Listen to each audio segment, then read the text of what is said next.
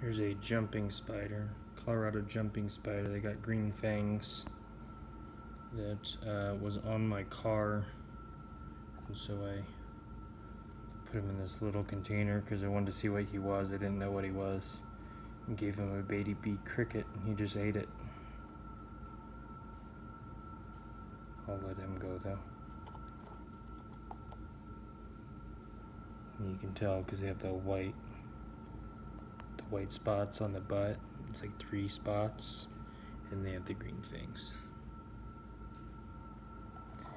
And they're not really harmful. They don't really go after people. I think they might be somewhat poisonous, but poisonous for food, which most spiders are.